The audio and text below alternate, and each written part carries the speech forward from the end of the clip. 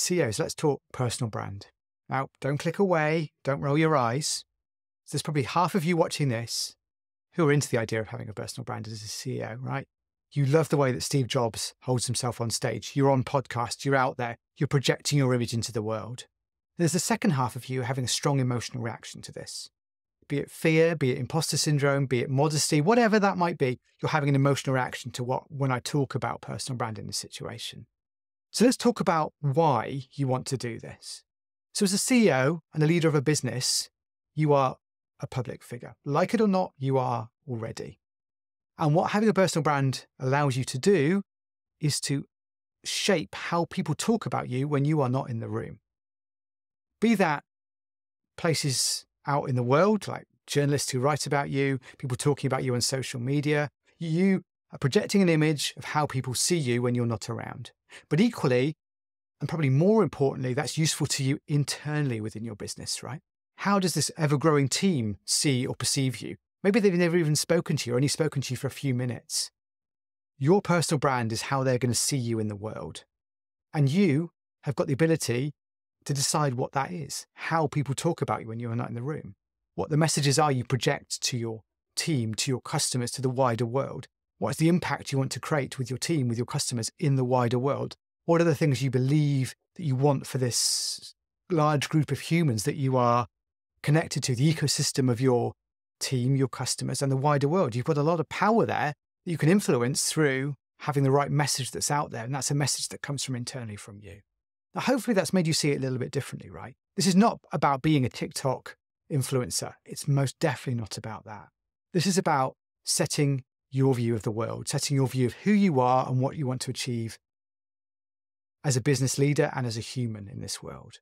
And that the second part of it, the first part is becoming comfortable with the idea that, yeah, that sounds like something I want to do. And the second part then is thinking about what that message is. What is it that you believe in? What is the message that you want to share? The message that you want to put out there?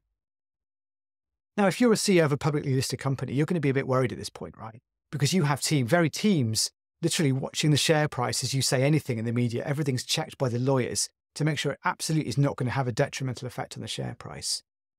And of course, by all means, keep that team, but you are the boss. You are in charge. You set what you say and what you believe and how you talk to the world. You need to have a voice in this world. The worst thing that can possibly happen when you ask any employee who doesn't know you, what do you think of the CEO? Well, yeah, they seem like a nice person. Yeah, she seems like a good person. Yeah, they're all right. You know, pretty vague stuff. The reality is you can create that image of what you are so that when you do have interactions with these people, the expectations of what that interaction is going to be like can be completely different.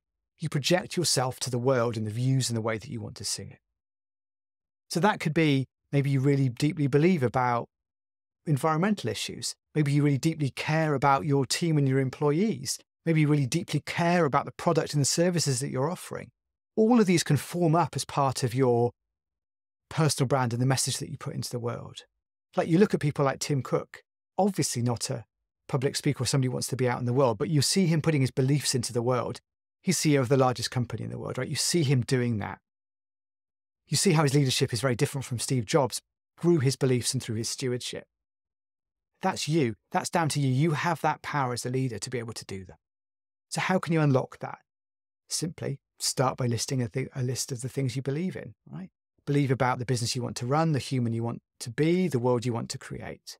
Start from that. And that can then form the basis of this personal brand about how you talk about things out into the world, how you're seen by everybody, and obviously, most importantly, how you're seen when you're no longer in the room.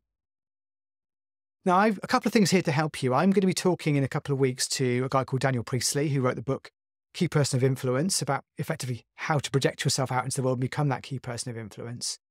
But equally, I can support and talk to you about the challenges you might want to overcome from an emotional point of view to get there and to put yourself out into the world, right? What are you worried about? What have I triggered in you by talking in this video? So if I have triggered something in you about that, just drop me a line. Talk to me about what that might be. I'd love to hear from you.